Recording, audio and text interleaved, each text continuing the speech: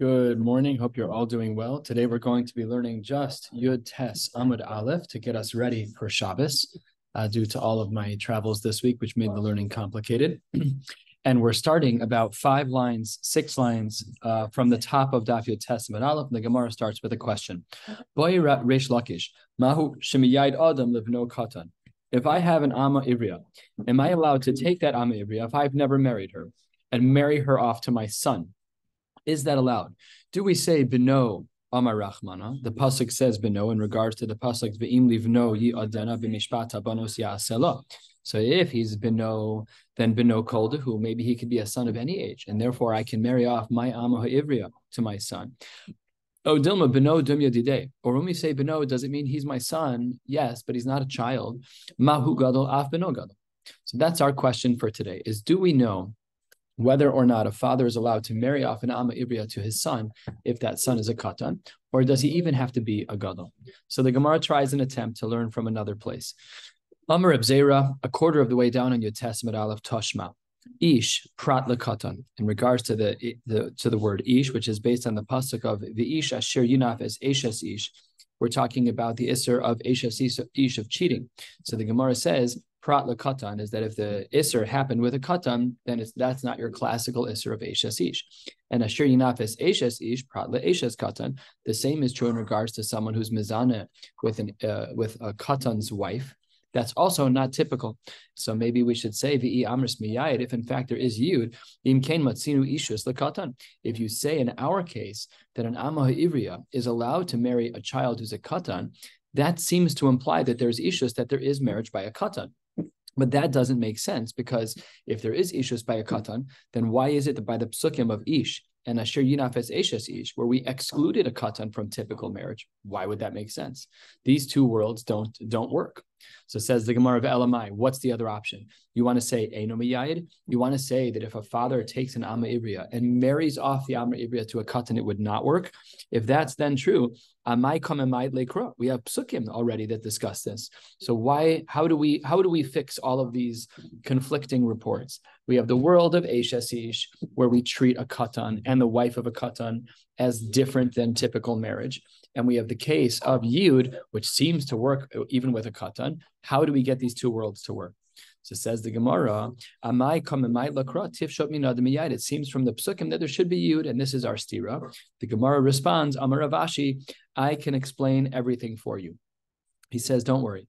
Hacha, what are we talking about over here in regards to Yud? We're talking about a case scenario, in regards to Eshes Ish. Says the Gemara, Hacha biyavam ben tesha shanim yom echad haba al yavimto askinan. What we're talking about is when there's a yavam who's 9 years old in one day, who is ba al yavimto, who is with his yavama. There, on the one hand, midoraisa chazile, his bia is considered a bia as it relates to the world of Tashma Shemita.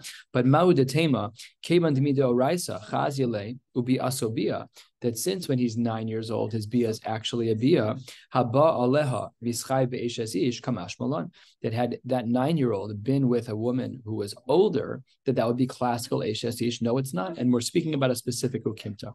And the Maisa, we don't really have clarity on the halacha of Yud, because we've only explained what the case was in regards to eshes ish. So what do we do? My have Allah. How do we paskin in regards to the Yud? Says the Gemara halfway down. Tashma, Amar of Ivo, Amar of Yanai, Ein Yud ela begadol, ein Yud ela midas. He says two things. Number one is that there is no Yud unless the person is a gadol. A man who's never married his Amma Ivriya can marry off his Amma Ivriya to a child, provided that child is a gadol. However, there's a second rule, which is ein Yud ela midas. Yud can only happen with das. The Gemara says, those two things sound extremely similar. Tarte, why did you have to say both lines, Rav Yanai? Why did you have to say that we only allow Yud with a gadol and we only allow Yud midas? Says the Gemara, matam ka'amar. It's really two parts of the same thing. Matam ein Yud ela begadol. What's the reason why we only allow for Yud with a child who's a gadol? Because of Isha ein Yud ela midas. Says the Gemara beautifully. They are two sides of the same coin. And the halacha is that if a man has an Amma Ivriya that he has never married, he is allowed to marry off the Amma Ivriya to his child, provided that the child is himself a gadol, who is, by definition, a bar das. V'i ba'isema, there's actually another reason as to why Rav Yana used this double language, that ein yud ela begadol and ein yud ela midas. V'i ba'isema, mai midas dida. She has to know about it.